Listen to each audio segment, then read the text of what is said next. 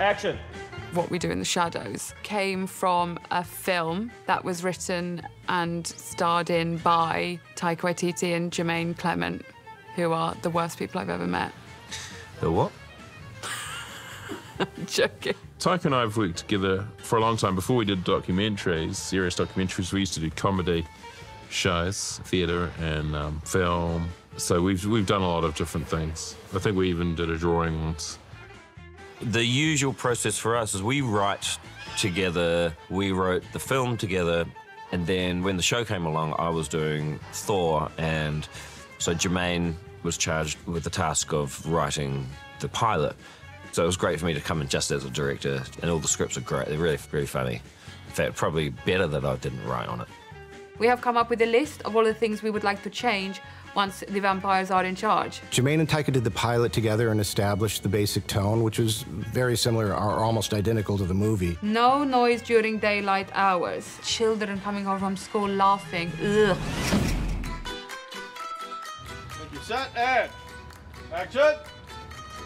One of the things Jermaine's very serious about is adhering to documentary rules and never breaking the rules of what a documentary crew could actually do. The hardest thing about making a show like this is not being bitten by vampires. Occhiamo. Be careful you don't get... An amazing mix of directorial styles, you know. Jermaine's very hands-on, very clear and concise about what he wants because it's all in his head. Yeah. You know, what you do is you suggest things to the cast, I mean the vampires, and they'll go in that direction. He's worse than Guillermo. Always there. They work so well together, but they're so different. Like, Taika's this really big energy, and he's like, yeah, let's do it. And then Jermaine's very like, Harvey, yeah, try that.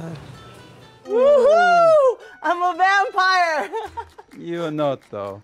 And I love his laugh, and I'm not even gonna try to do his laugh because I won't do it justice. It's so infectious. Working with Jermaine, it's good for us, you know, because there's someone, you know, who was in the film. It's, you know, it's like an extension of the film. Yeah, well, I liked what you guys were doing. You know, the same rules applied. Just happens to be, you know, kind of carved into 24-minute bits. But as the old saying goes, I didn't come here to make friends.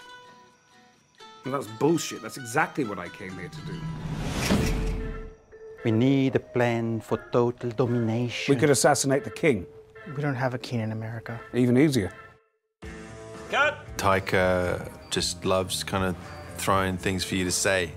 You know, you gotta be able to catch all the funny things that could just fly into his head. We're gonna have the ceremony in the attic. We can't. The Stairmaster's in there. We're going to move the Stairmaster. For me, it's more about, like, you know, like camera timing and stuff and trying to get jokes happening that way. It's a documentary crew, they're cameras. What's good is that Jermaine's overseeing everything because he's kind of keeping an eye over the whole thing. Same with Paul Sims. Having all those people looking after it, that keeps it all unified. Once you get used to understanding them through the New Zealand accent, things get much easier, but I still am not completely accustomed to it.